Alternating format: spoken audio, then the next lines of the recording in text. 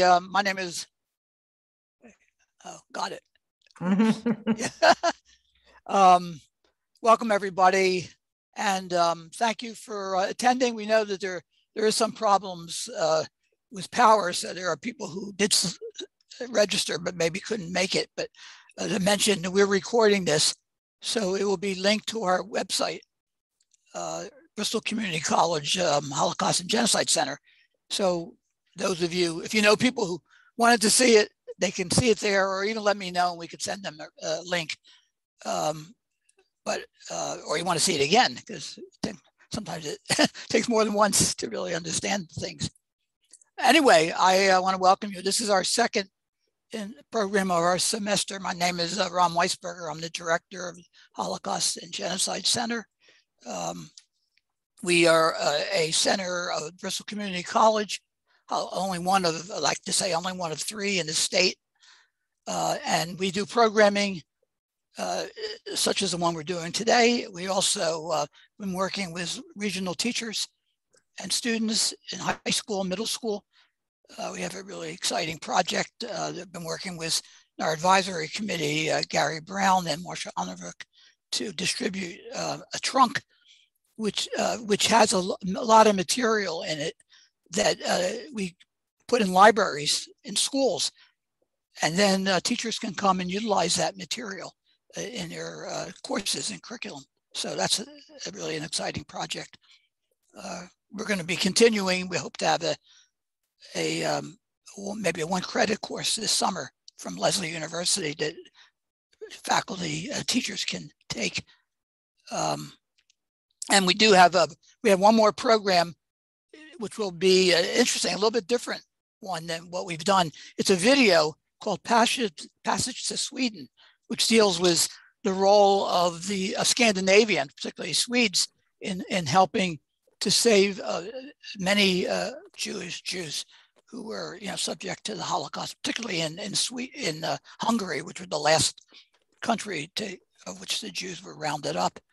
And Susan Warnock is the director. So the video will be available between November 14th and November 18th for you, any of you interested to view. And then Susanna will be available on the 18th at 4 o'clock to give a talk about the video and answer questions or whatever. So in this case, you can watch the video beforehand and then talk with the director. And it's won a number of awards around the world. So it's quite good, and we're again fortunate to have it. So that's going to be our last one of this semester. We will have other ones in the spring, and you'll hear about that.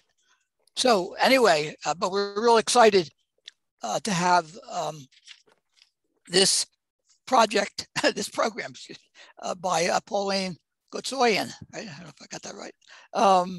Who is going to be talking about the Armenian Genocide. And as I've said, we're a little bit late. It's a very important genocide to know about. We did one on Native Americans. We did one on the Cambodian genocide and others. And I'm really pleased to have Pauline here to talk about the Armenian Genocide, which, as many of you or some of you may know, preceded the Holocaust and in some ways set the ground for it. But in and of itself, it was a horrendous event. So we'll be learning more about it. So let me quickly introduce Pauline and then turn it over to her. So Pauline is the editor of the Armenian Weekly newspaper, which is a national newspaper headquartered in Watertown, Massachusetts. And she's an active member of the Rhode Island Armenian community. She's a longtime advocate for genocide education through her work with the Armenian National Committee of Rhode Island. She's also a charter member serving on the Rhode Island Holocaust and Genocide Education Coalition, which I've been involved with, and I know Howard Timberg, who's here, has also been involved with really great group. Rhode Island, just quickly, Rhode Island passed a mandate 2 years ago to mandate the teaching of the Holocaust in the schools. And now this past year, legislation created a Holocaust Commission, which is really exciting. And I'm sad to say that Massachusetts has not done that yet. There is something in the legislature, which hopefully will pass this session, called the Genocide Education Act. And As a matter of fact, if you want to contact your local, it passed the Senate. So if you contact your local representative and urge them to pass it and then send it to Governor Baker, that would be great, because we're really behind. There's about 10, 12 states that have passed mandates, and Massachusetts is behind, but Rhode Island has done it. And this commission has been very important in making that happen. So thank you for that. Okay, so in addition to that, Pauline is an adjunct professor of developmental reading and writing in the English department at the Community College of Rhode Island. And she's been there since 2008. In addition to her educational and media work, if she's not busy enough, she's involved in philanthropic endeavors, including working with the Armenian Relief Society as a organization, which is an organization both state and national. And she's been both involved on the executive levels in both state and national. So all that, we know that we're going to learn a lot from Pauline. So I'll turn it over to you. Thank you. Thank you, Ron. Thank you. And thank you all for having me. I appreciate the opportunity, and I'm actually very honored to be sort of the first presenter on the Armenian Genocide for the organization, for the group. So I'll outline just a little bit the way I've planned the presentation, with plenty of room at the end for questions if anybody has any. But I'm going to offer an historical overview to begin with. I have a PowerPoint that I'll be sharing shortly. And then I'm going to show a very brief educational film that I was involved in actually developing, along with my colleague on the in the Rhode Island branch of the Genocide Education Project. My co-chair, with who I've worked with for many, many years, is Esther Kalajian, and she and I were able to get a grant through the Rhode Island Council for the Humanities for this film that you'll see. It's actually very appropriate to use in classrooms as well. So it's available on online through YouTube, and you'll see that shortly. And then I'm also going to share a little bit more about my own survivor's story. My grandparents survived the Armenian Genocide. My grandmother was the one who I had the longest, and she actually lived with us. So we know the most about her story out of everybody's because of the fact that we had her till she was 95, thankfully. So that's going to be the way things go. Then you'll be able to ask questions. Believe me, it will go much more quickly than my introduction to it went. So, but you'll have plenty of time to ask questions. I'm going to share my screen and hopefully get the presentation up. Yes, okay. Let's here. All right, so can you see the slide okay? It should say the Armenian Genocide. Okay, so the photograph that you're seeing here is of the Armenian Genocide memorial in Yerevan, Armenia, in the capital of Armenia. And the quote is from Henry Morgenthau, who served as the American ambassador to the Ottoman Empire during the First World War, 1913 to 1916. And he witnessed the Armenian Genocide firsthand, wrote a book about it. And he said, "I am confident that the whole history of the human race contains no such horrible episode as this. The great massacres and persecutions of the past seem almost insignificant when compared with the sufferings of the Armenian race in 1915. I think that's a very telling quote. So when did it happen? It happened during the First World War. 1915 to 1918 were the primary years that the Armenian Genocide happened, with additional massacres continuing until 1923. This map actually shows the plan of the death marches. It's a very well-known map, actually used frequently for educational purposes and just in general, so people understand where it happened in the world. I don't think you're going to be able to see my pointer, but this is where Armenia is, where the Ottoman Empire was. And when you look at this screen, the big red splotches, the big circles, even the little circles, That's where massacres actually happened. And you will notice that the lines are the death march routes that were planned.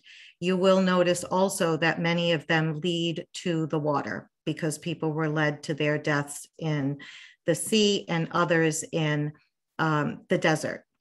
Many of the marches left here. This was a huge site here in Dejzor. This entire area here in the shaded green, I guess it looks a little bit greenish, was Armenia prior to the genocide. And what you see in this pink area here is all that's left of Armenia now, okay? Just to give you a sense of all that was lost during the genocide. Okay, so this was Sultan Abdul Hamid. In the late 1890s, about 2 million Armenians lived in Turkey. It was a very multi-ethnic, multi-racial empire at that time. It was also in a period of decline at that time. This sultan in the late 1890s sort of had a precursor to the Armenian Genocide by ordering the massacres of hundreds of thousands of Armenians, even at that time in the late 1890s. So the Ottoman Empire in the late 1890s, early.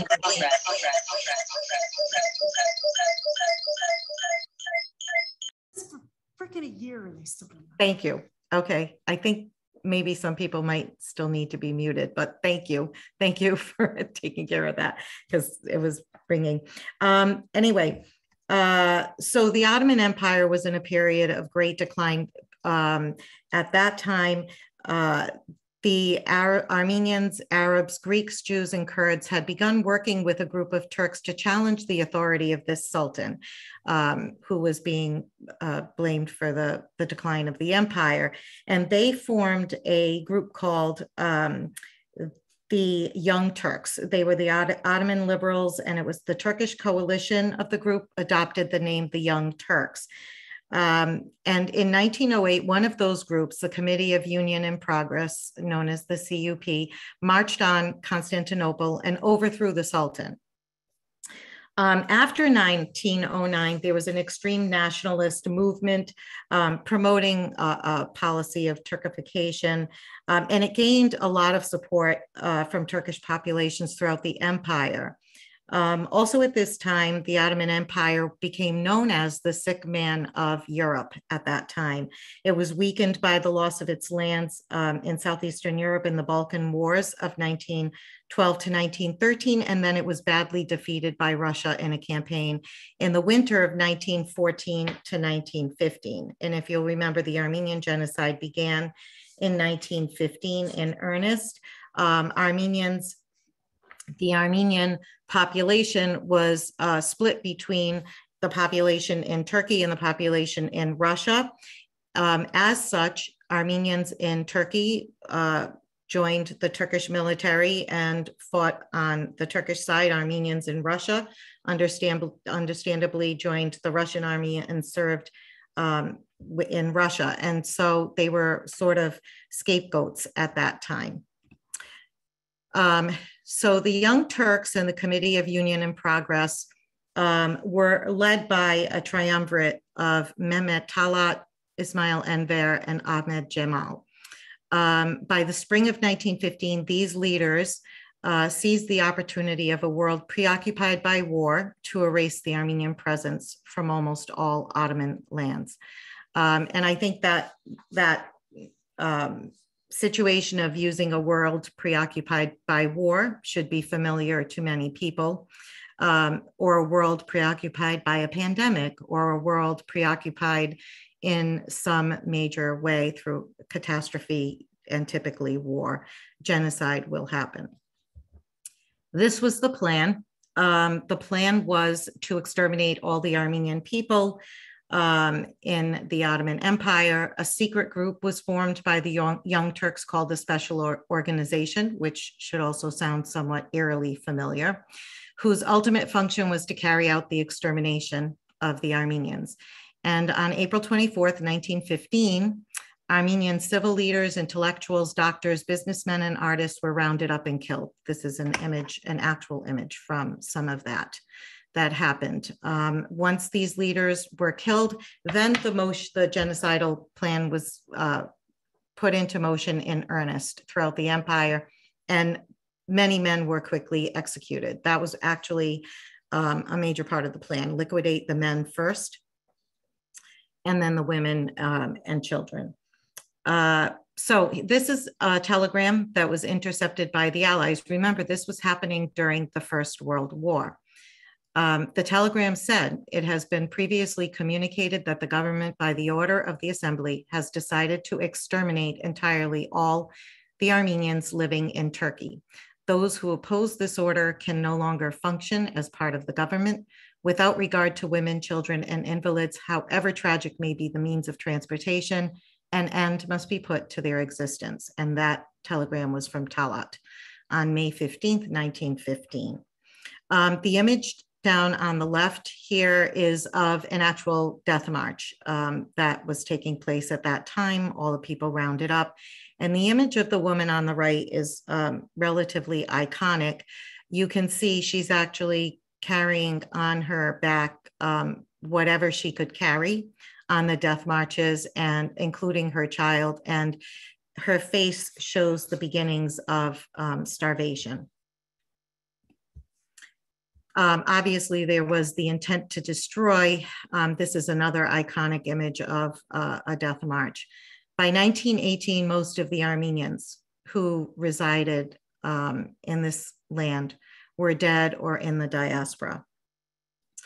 By 1923, a 3,000-year-old civilization virtually ceased to exist.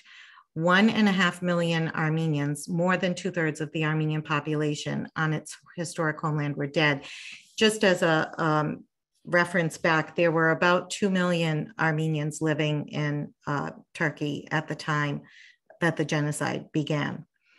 And at that time also, obviously, from the people being sent on death marches, Armenian community property was stolen, appropriated by the government, destroyed, anything. And that destruction continues to this day, as a matter of fact.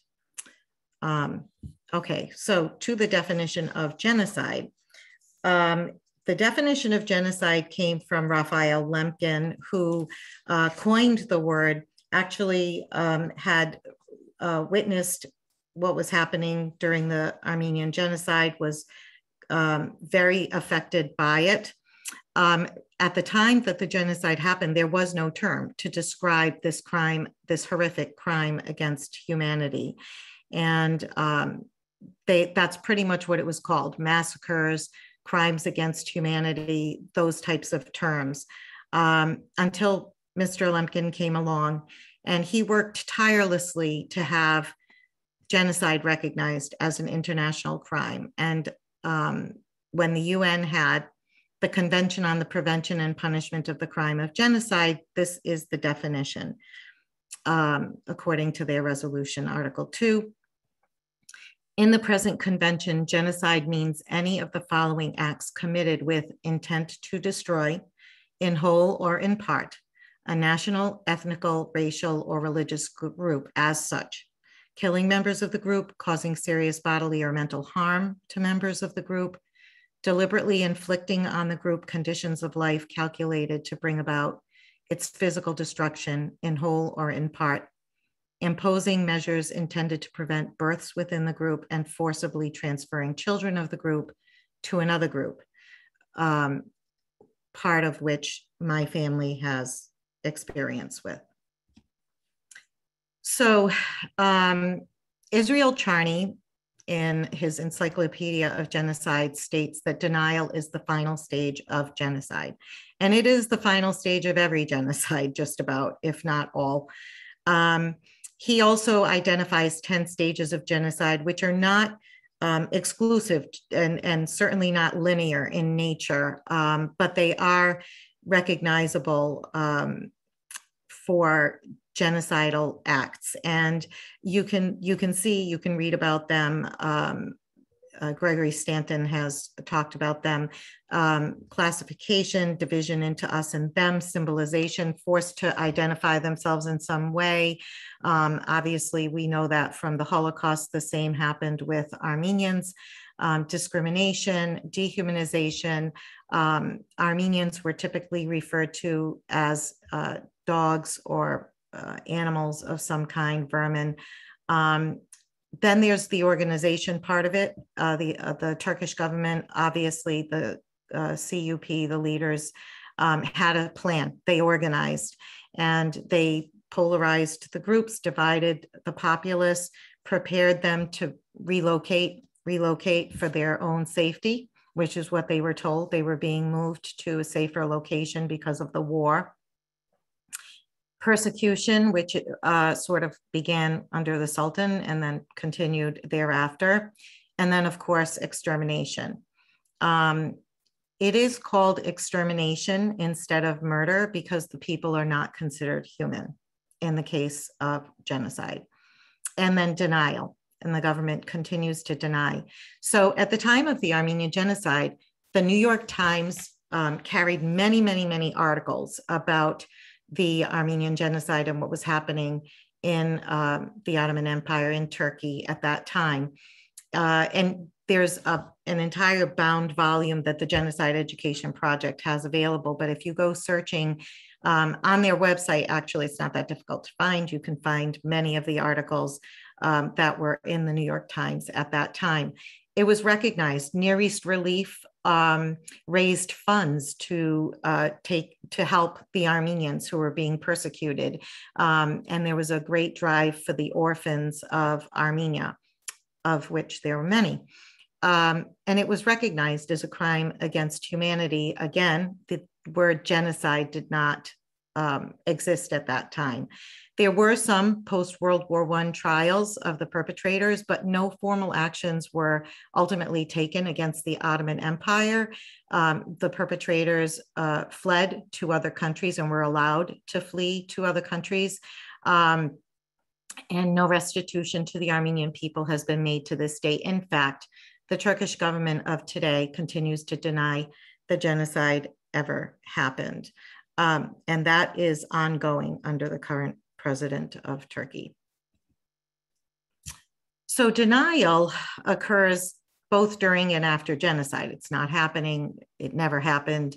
Continuing denial triples the probability of further genocide. And actually, there's a connection to what's happening with Armenians today, actually, with Azerbaijan and Turkey's actions in the war last year.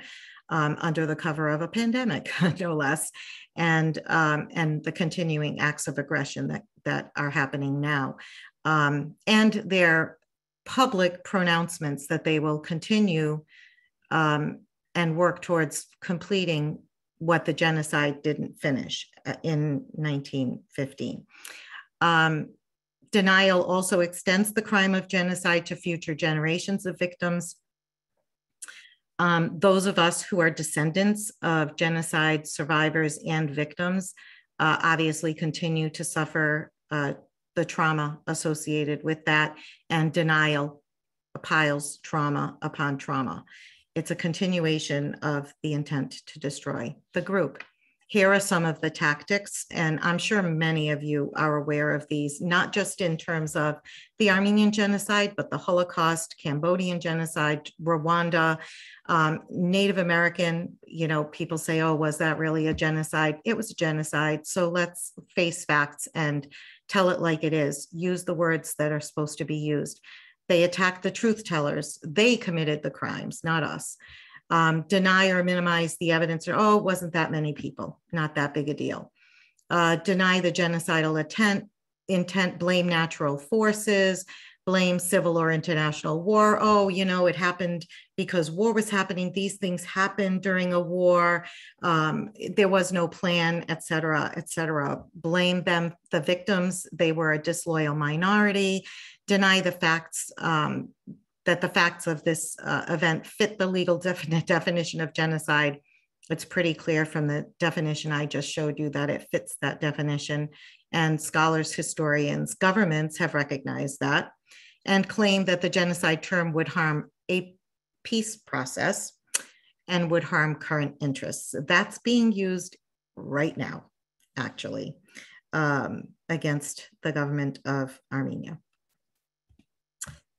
Some acts of denial are anti-free speech laws, which are existent in Turkey right now. Many people have been imprisoned because they used the term genocide when it comes to the Armenians.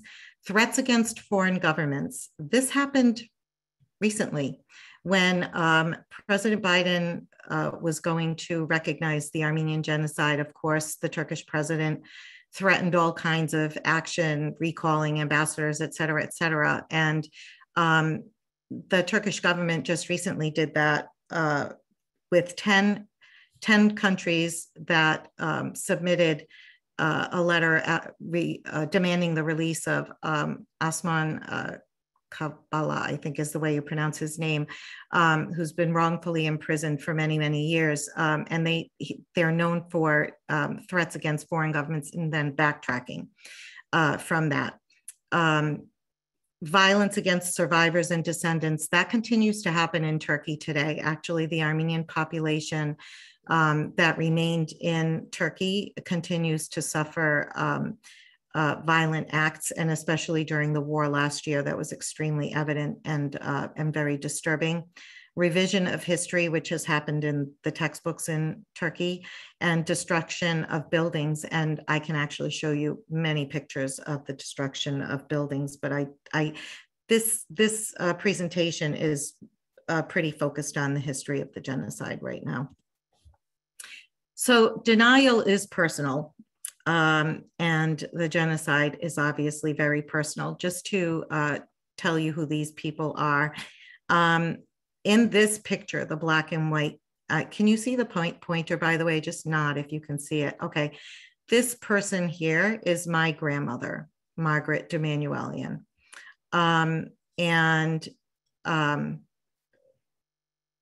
I see there's a question. I will answer this right now, and then I'll answer all questions afterwards. Did President Biden recognize the Armenian genocide? Yes, he did. Last year on April 24th, he recognized the Armenian genocide for what it is and used the word genocide. So thank you for asking the question. And yes, he did. This woman here is my grandmother, Margaret D'Emanuelian. Margaret Garabedian D'Emanuelian, and this is my grandfather, her husband, Giragos D'Emanuelian, in the Armenian pronunciation, Dermanuelian. And this is her sister, Mariam, and she is the reason that my grandmother survived and made it here. She found my grandmother and helped her to escape enslavement. Which is, I'll tell you a little bit more about her story. And this is a wedding picture of my grandmother and grandfather. And as I said, this is very personal. Before I talk more about my grandmother's story, I want to just share one more thing. When we were talking about denial, Hitler did use the Armenian case as an example. I actually have his quote here. As an example, when encouraging his generals to follow orders and invade Poland and to commit genocide. On August 22nd, 1939, in preparation for the impending invasion on Poland, this is what Hitler said. Our strength consists in our speed and in our brutality. Genghis Khan led millions of women and children to slaughter with premeditation and a happy heart. History sees in him solely the founder of a state. It's a matter of indifference to me what a weak Western European civilization will say about me. I have issued the command, and I'll have anybody who utters but one word of criticism executed by a firing squad. That our war aim does not consist in reaching certain lines, but in the physical destruction of the enemy.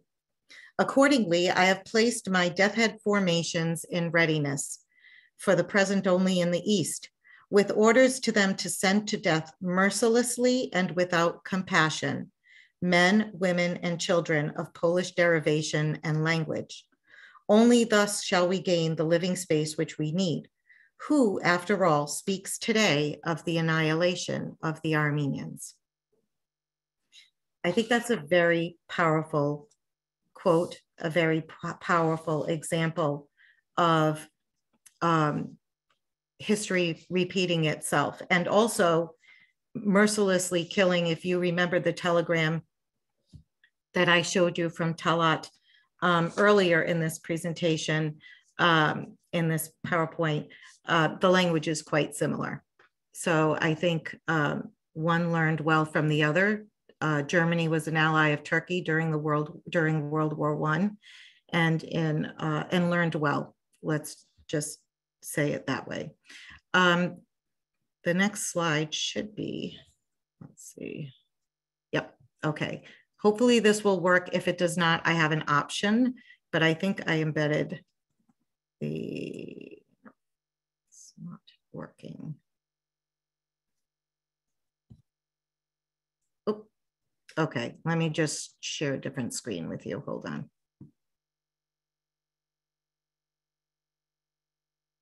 Here we go.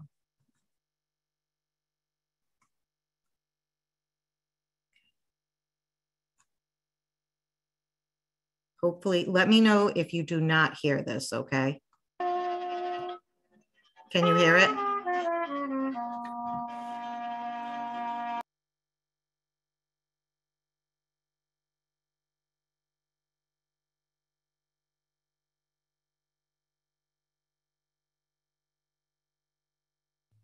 I could hear it. Now I can't hear it.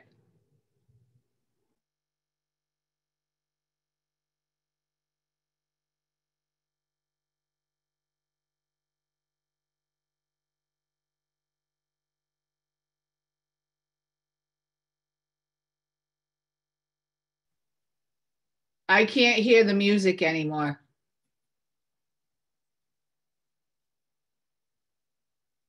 Hang on one second. Let me see if I can figure out what's going on.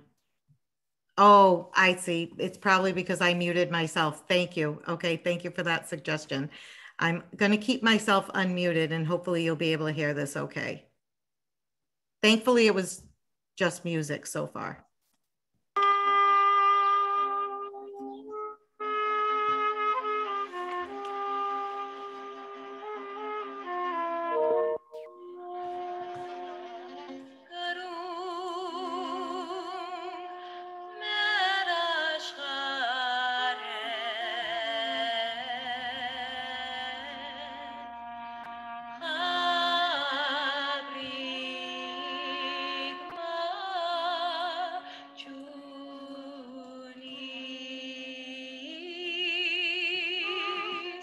I want to share with you my telling of my great-grandmother, Margaret Garabedian Dermanwelian's life. There was a historic Armenian civilization that at one time extended across Anatolia. In 1915, genocide virtually ended this ancient civilization. My great-grandmother was one of the few to survive. Genocide is the deliberate and systematic destruction, in whole or in part, of an ethnic, racial, religious, or national group. The Armenian Genocide was the first modern genocide. It was a prototype for the Holocaust and set the standard for manipulating new technologies for mass murder. Trains and telegraphs were new and innovative advances that much of the world celebrated. For the Ottoman Turks, such inventions made it possible for them to send orders across the Anatolian plain to round up and execute or deport Armenians. Mass murder made easy. The Armenian Genocide began under the cover of World War I. On April 24th, 1915, over 200 Armenian leaders were arrested in Constantinople. Hundreds more were detained in the following weeks. They were sent to prison in the interior of Anatolia, where most were executed, and the remaining men were placed in work battalions. This marked the beginning of the genocide.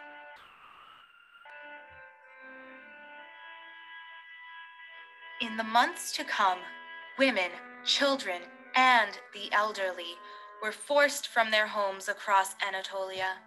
They were murdered, abducted, and deported. Most were forced to walk through the desert with no food, clean drinking water, or proper clothing.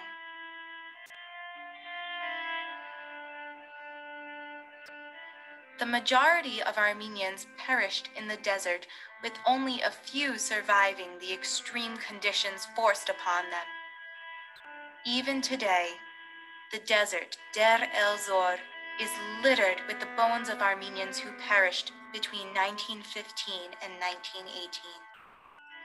Those left in Anatolia were forced to leave after the Republic of Turkey was established, and the new Turkish leader, known as Ataturk, commanded that Anatolia be rid of all Armenians.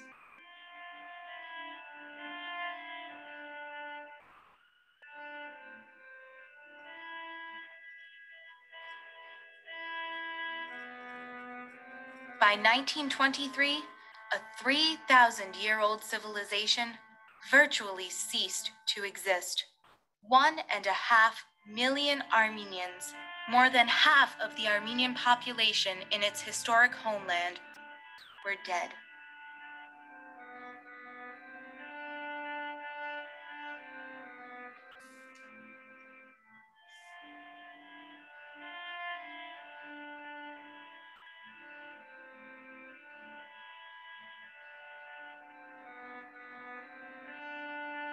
Despite the affirmation of the Armenian Genocide by historians and governments around the world, the Turkish government still actively denies the Armenian Genocide. Among a series of actions enacted to counter genocide recognition, the government even passed a law in 2004 which makes it a criminal offense to discuss the genocide. Most of the survivors have now passed. Their families still continue to demand recognition for the suffering inflicted upon their beloved ancestors more than 95 years ago. In 1915, my family became the victims of the Armenian Genocide. My great-grandmother was 8 years old when the genocide began in Ottoman Turkey. Why did this happen to my people, to my family, and to millions of others across the globe and over the course of human history during other genocides? How can we as humans commit such an unspeakable crime? How can we as humans witness such outrages against our brothers and sisters? These are questions we must try to answer if we want to stop future genocides from occurring. Before I was born, Margaret agreed to have her story recorded. I want to share with you some of her recollections. She lived with her family in the small village Uzunova Mezre in the province of Diyarbakir. In 1915, her entire life changed.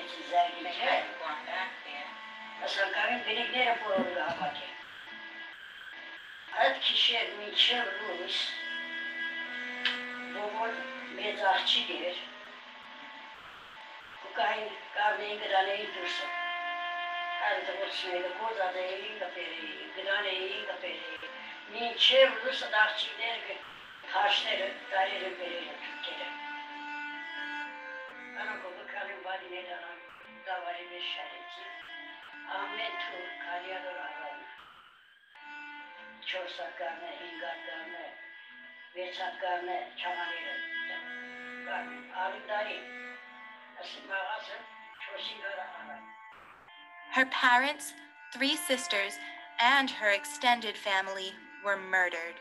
She was abducted into slavery and tortured for years.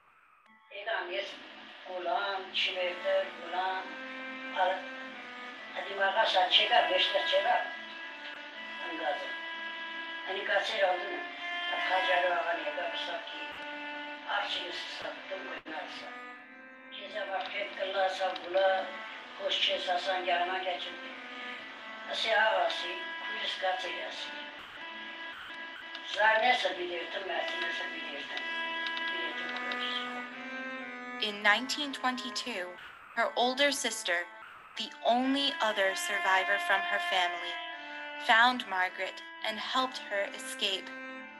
After a long journey, Margaret found her way to Rhode Island with her new husband and child. It was only when she reached Rhode Island that she could slowly begin to build a real life for herself and her family.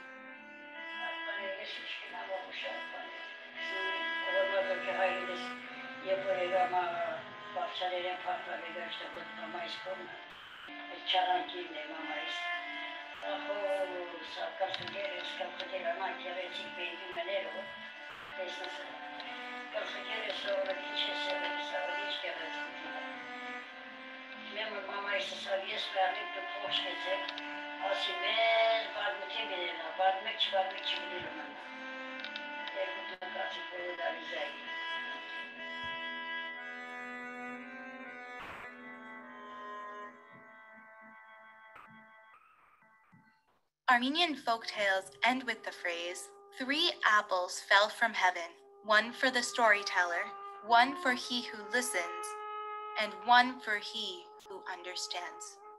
Margaret told the story. My family and I have listened.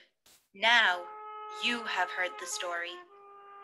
Understanding history is our collective responsibility. Remembering the victims of past genocides and by taking action to prevent future genocides from occurring will best measure our commitment. My grandmother, mother, and I are deeply affected by Margaret's experiences and the destruction of our culture. We speak Armenian, go to Armenian church, and try to educate those around us about the Armenian Genocide. We want Margaret and all the victims to be remembered, and we want our culture to survive. Most importantly, we hope for the day when no one ever has to suffer what our people endured.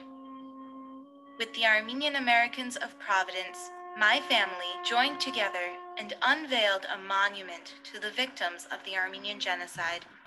The dedication on the memorial reads, "We Armenians dedicate this monument to the immortal memory of the 1,500,000 Armenian martyrs massacred by the Turkish government during the 1915 genocide.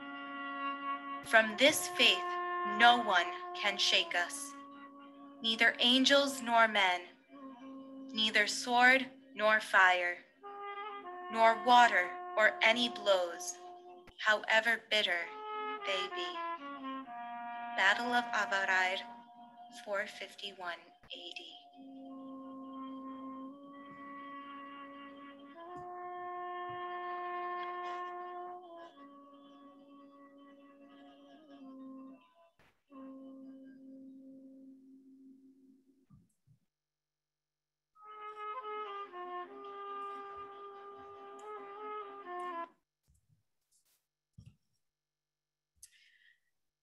Okay.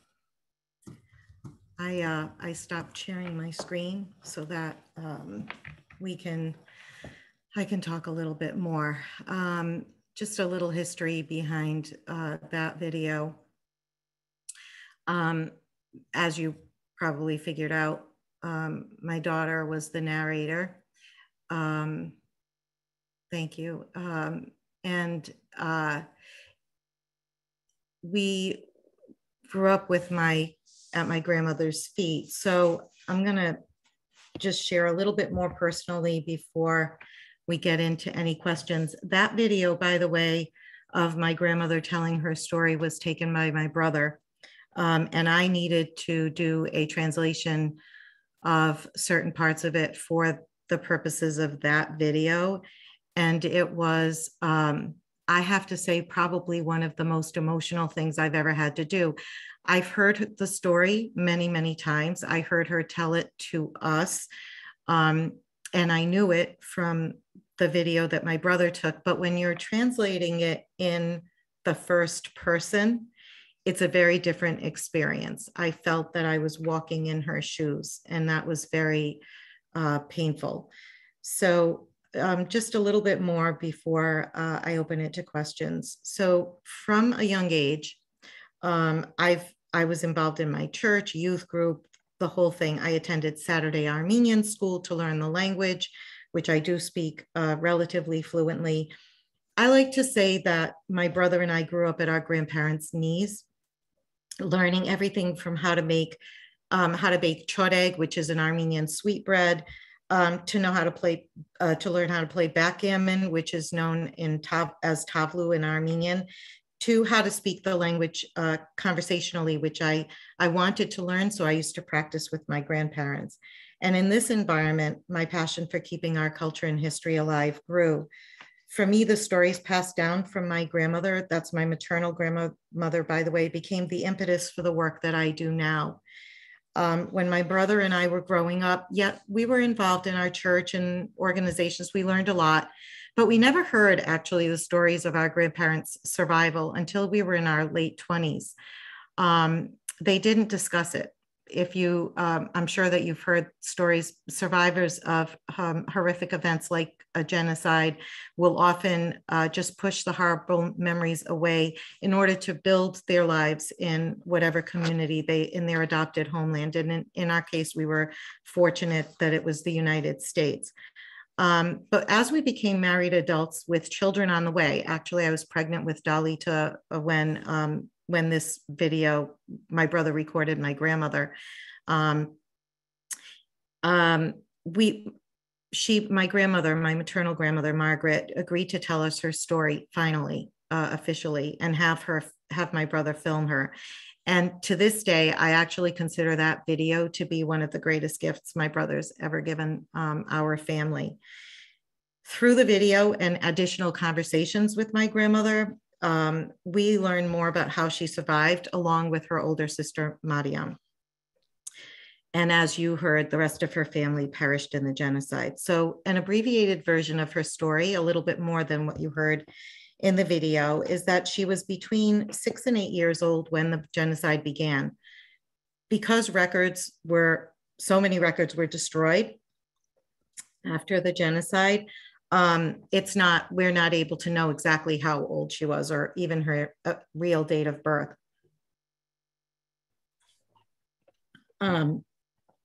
It was obviously all part of the plan to eliminate the Armenians or any evidence of the Armenians in the country.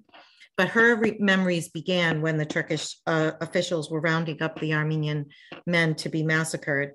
And they came to her village that you heard, Uznova in Palu, late in the afternoon, and they were tossing grenades, looting and burning homes, and either murdering the men right there or taking them for that purpose. After hiding out with her mother and 2 younger sisters, first in a gully and then at a Turkish leader's home, her father came out of hiding to see them at the Agha's house. That Agha then betrayed them, and the officials came to take her father and 2 other men who were with him away. And they took them down to the river and slit their throats. That Agha then told the women, my grandmother's mother and them, that some of the men had been shot by the river. And so my grandmother's older sister took her and they went to find their father to see, what had happened. And when they got there, they discovered his decapitated head.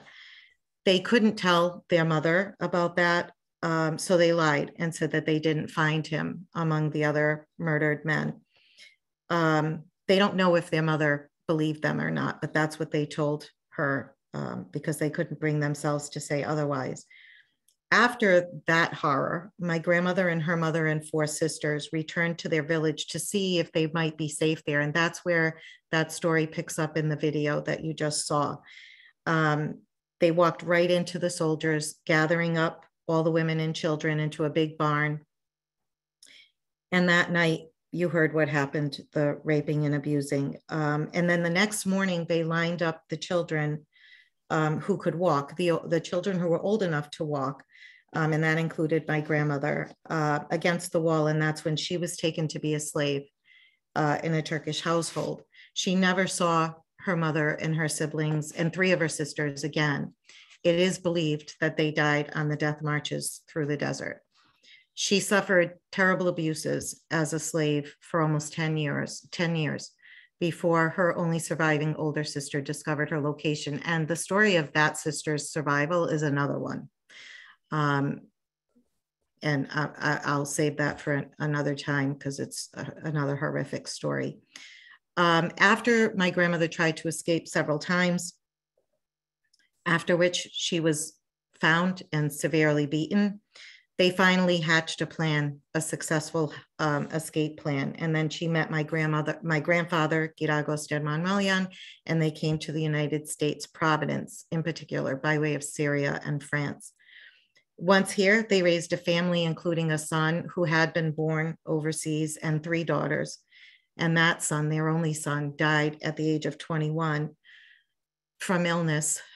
Yet another of so many terrible losses that they had endured. Obviously, this is a sanitized and greatly abbreviated version of her story, but it gives you an idea of what she endured. And I'm not quite sure how to explain how it impacted their lives once they were here in Rhode Island, because it's hard to say. They needed to obliterate those memories in order to begin their new lives and in America. But based on what I recall, I know that they had a deep frustration with the continued denial of the events that they themselves had survived and endured. And with that, while that anger and frustration did exist, they also wanted and needed to forget. I just remember my grandmother saying with every commemoration of the Armenian Genocide that it was like a deep wound being reopened. And I'll end by just saying that that's the way it is with continuing denial. And I thank you so much for your attention and for being here. And I'm happy to take any questions that you might have. Yeah, we can. Thank you so much, Pauline. We can open it up. I wanted to, before I meant to thank Gary Brown, for example, who really set this all up and did the Zoom along with Evan Bright, as well as our advisory committee, and all trying to make this kind of a program possible. But go ahead. People want to ask questions. I see some in the. I saw actually, Carla. Honestly, I have to be honest with you. I didn't even know about the horrors of the Tulsa massacre until I saw the documentaries myself. So I had no idea that that must have been horrible to find out that your dad had survived that massacre. Yeah, there are a lot of parallels, as Dalita said. Christopher, you asked about the Battle of Avarai in 451 AD. That references a battle against the Persians in 451, where the Armenians were fighting to remain fighting for their Christian faith against the Zoroastrian Persians at that time, and they actually lost that battle, but won the war. And in 301 AD, declared Christianity the national religion of Armenia. Oh, very interesting. Thank you for asking. Thank you. Appreciate it. You're welcome. Marcia, yeah. Does somebody have a question? Feel free. Yes, I wrote it in the chat. I'd like to understand what's at the root of this and why the Turks chose the Armenians to destroy, besides them being a minority. I mean, what was at the root of all this hatred, and why did the Turks feel threatened by the Armenians that they felt they had to destroy them? Well, that's an interesting way of asking the question. Also, by the way, it wasn't just the Armenians who were persecuted and killed during that time. The Greeks and Assyrians were also victims of massacres and genocide at that time as well. The populations were also subjected to the same types of massacres, killings, horrific experiences. It's very difficult to explain the root cause of the genocide. I'm not sure so it's that the othering, right? So if we think about us and them and the perceived threat of a very small minority who were in Russia at the time might have been one of the reasons that they used. But ultimately, I think the reason was that there was an extreme nationalist movement for Turkification, very similar to Hitler's plan with Germany. I think there's a very similar reasoning in that way. So I would go back to that as probably a root cause of this, and Armenians were not, ethnically considered Turkish. They were a Christian minority. And Howard asked the religious intolerance. I wanted to ask about the role of religion. You mentioned the importance of the church for you and your family, and I wonder whether this was the part of aside from the ultra nationalism, whether that had played a part in the discrimination. Sure. I would say that certainly played a part. In the way that religion can play a part in any of these types of genocidal actions, right? Many similarities to the Holocaust in that regard. But the Armenians, the Greeks, the Assyrians were all Christian minorities in a primarily Muslim region, and I would say that probably was another factor in the genocide. Robin asked why my grandparents actually decided to come to Providence. I think there were relatives here who had also made it to this part of the country and to this state in particular. And so they sort of came to where my grandfather's family, some of his cousins were here, and I believe an uncle were also here. So that's, I think, the primary reason why they chose to come to Providence. And I'm grateful that they did. But yeah, that's pretty much why. I do have an email. I'll put it right in here. I'm going to put my Armenian Weekly email in here. You can use that one to reach me. Thank you, Joanne, for that. Manya said the common denominator was that we were all Christians. And Dalita said, scapegoated for the issues already existing in the Ottoman Empire, correct. Part of what led to the othering. And the Kurds were also brutal in their participation in the Armenian Genocide. Yes, my family did, Manya, talk about the Kurdish brutality. They actually, the government used the Kurdish tribes actually in their plan. When they were on when the Armenians were on the death marches, the Turks essentially,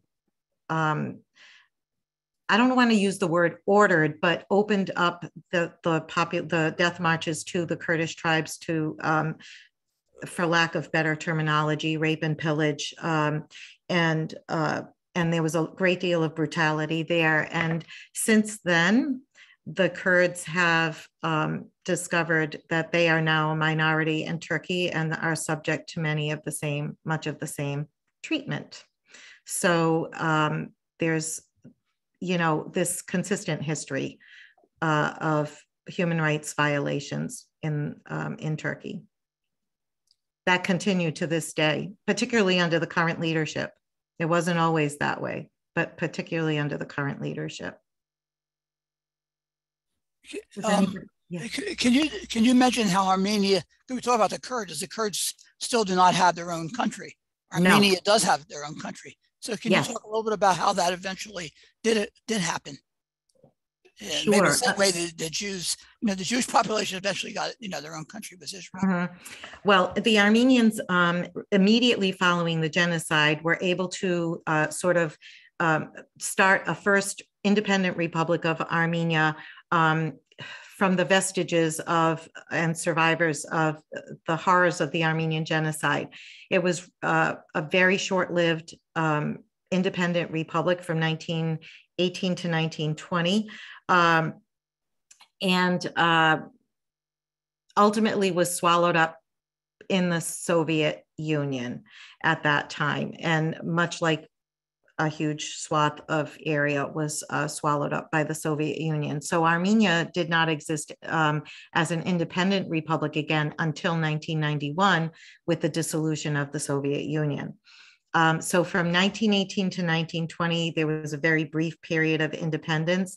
Many of the Armenians during that time were racked with illness. Typhus was rampant. And of course, there was just great poverty, but yet a great determination to have a homeland, to have an independent homeland. And because of that first Republic of Armenia, there is now an independent Republic of Armenia in that same region. And with the dissolution of the Soviet Union, they were able to declare independence again in 1991, thankfully. You're welcome, Marcia. Thank you for your attention. The latest conflict, I like the quotes around that. Armenia and Azerbaijan. I will spend just a very brief amount of time on that, but last year, Azerbaijan decided to attack again under the conditions of a pandemic and a world shut down by it, essentially, to attack the Armenian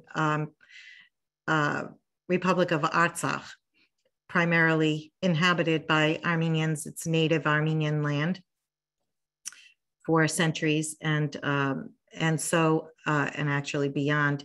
And so the Armenians were forced to defend themselves, but throughout the course of that 44-day so-called war, many people were lost, and about 75% or thereabouts, more than half of the Armenian part of the Republic of Artsakh were taken by Azerbaijan, which was assisted by Turkey and mercenaries that were hired by Turkey to fight on behalf of Azerbaijan. So that's what has happened and continues. Actually, on November 9th, it will be the anniversary of the signing of a trilateral ceasefire agreement brokered by Russia between Armenia and Azerbaijan, and we will see what happens. There have been continuing attacks now on sovereign Armenian land in the southwestern part of Armenia, and that continues to this day. It's very disturbing, very traumatizing for Armenians to see this continuing to happen in 2021. The Azerbaijani and Turkish presidents have both publicly announced that they intend to complete what they started with the genocide. They consider themselves one nation, two states. They use that slogan often. And Armenia is right smack in the middle of these two countries who want to essentially wipe Armenia off the face of the map. Carla, you have your hand raised. Am I seeing that correctly? Do you have a question? Okay. Hi. Oh, I can't hear you. You muted yourself again. There you go. Hi, thank you so much for your work and sharing with us here today. I'm just very moved hearing all about it. And, you know, I saw a film, it's a 2016 film, I just Googled it, The Promise. And I believe that's the only film that ever portrayed this tragic part of history. Are there other films that you know of that you recommend? And what did you think of that film? I thought that film was well done. I thought it provided a relatively good overview of what happened in the genocide. Obviously, it was a film. It was fictional in many ways with a historical undertone and background. Films like this are difficult to make. Any film about any genocide is very difficult to make because it's a very brutal act. During World War I, the method of killing was,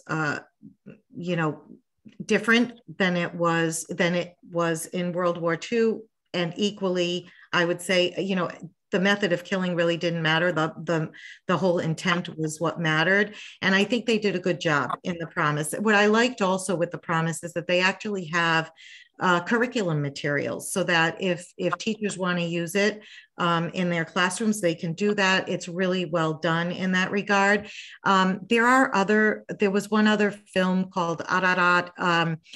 Quite honestly, whenever a film has been discussed being made, there's a great deal of pressure put on Hollywood and the filmmakers against having it made. The Turkish lobby is very, very strong, and they tend to succeed in that regard, unfortunately.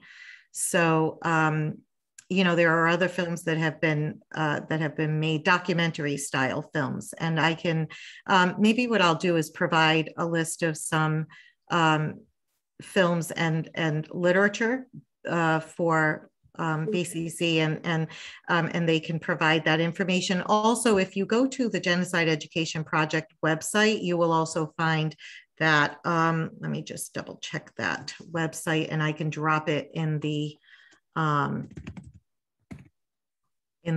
chat for anybody who's interested. I just want to make sure I put the right one in there so that it's not incorrect. Thank you for your question, Carla. I appreciate it. Let me see here. It's taking a while to link to. You're doing that, Pauline. Did any nation come offer support for the establishment of Armenia in its first? In the First Republic? Yeah. I don't know that there was any. I mean, there was a world that was dealing with a world war at that time. No, I don't believe that any of that. Although there was. During Versailles, no, I'm not. During the Versailles, negotiation, that must have come up. It did. I was actually going to talk. I'm not a historian, so I don't profess to know all of the historical background behind the treaty and how that turned out. But I do know that the First Republic, in some documentation, was recognized as an independent republic. So it was not. France has always been extremely supportive of the Republic of Armenia as a nation, from the national perspective. I would say that's probably the most notable country to offer support to Armenia at that time in particular. Beyond that, I'm not quite sure about the an actual national support for the First Republic of Armenia in 1918. Thank you for asking, though. I can find out for you, Howard, if you'd like. And I'm going to drop this link into the chat regarding the Genocide Education Project. That's the link. If you would like information, there's all kinds of information about books and film material that you can access there. Pauline, I was just curious Yes, as to how the Spanish flu, it must have been around the same time, how that Yeah. affected that event. You know, it's funny, not funny, haha, but interesting. Last year, I was thinking the same thing and wondering the same thing. I'm sure it had an impact, especially in 1918, as you said. At that point, the bulk of the genocidal plan had been carried out, although it did continue until 1923 with, you know, additional massacres. But I'm sure that flu also had an impact, along with typhus, in the decimation of the surviving population. So I can only imagine. That has never really been investigated or discussed, quite frankly. I haven't heard anything about that. It's very interesting to me. But yes, there were many, many, many people who died from the Spanish flu. Joanne said 50 million people around the world died. So I'm sure that had an impact on whoever survived, whoever was able to survive the first 3 years of the genocide. Turkey recognized Armenia at the Treaty of Sèvres. Isn't that fascinating? Yeah. When was that? 1918? Manya, do you know? Was it 1918 at that time? Very briefly. 1920, right? That would be strange that they would have recognized it, given that they were trying to wipe them out. Yes, yes, yes. There was probably some political reason for Well, that. yeah, yes. As there always is. Yes, yes, definitely. Well, ultimately, there was no Armenia at that point. At some point in 1920, 1921, it was a part of the Soviet Union at that point. During all those years, while they were part of the Soviet Union, they were able to retain their autonomy to some extent, I assume. Not so much, really. It was a communist country at that point, and there was very little. There was maybe a little bit of autonomy, as with all the Soviet republics at that time, but not a great deal. And certainly there was no religious freedom. There was no, none of that. So the people during the time of the Soviet Union, there was a great change in terms of a great change in the culture of Armenia during the Soviet years, the culture and the faith of Armenia. Thank you, Howard. Thank you. And yes, Stalin did give a lot of Armenia to Azerbaijan. That's right. Definitely. Right. That was, more, yet more that happened at that time. Are there any other questions? If not, again, thank you so much, Pauline, for this. Obviously, people were very moved, and I think learned something that maybe we didn't know, and something for us to build on, as usual. And so, if you want to provide us with a list or whatever, I'll distribute that and we'll put it on our website. Sure. I'll be happy to do that. I will, I'll put a list together for you and I'll provide it to you. I really thank you, Manya. I thank all of you for being here and for participating in this presentation and for your care and your interest. It means a great deal, and I'm happy to proceed from here if you have any further need. And it would be great if we could do this in person at some point. Well, I think, definitely. But hopefully that'll happen again. Hopefully next semester. That would be great. We'll be in person. I don't know about this program, but we'll be doing it. Thank you, Colleen. I like that. Shinoda Galutun means thank you. Thank you. Thank everybody for attending. And we look for the, you go to our Facebook to register for our next program, or we'll also have a flyer available as well. So, Thank you. okay. So thank you again. Thank everybody. Thank you, Gary, for your work, help. Thank you, Gary. Thank you, Ron. Thank you you, all Ron. very much. Thank you, Kara, for letting us know about Tulsa too. That was important. Yes. Thank you, Carla. I'm sorry that happened to your dad.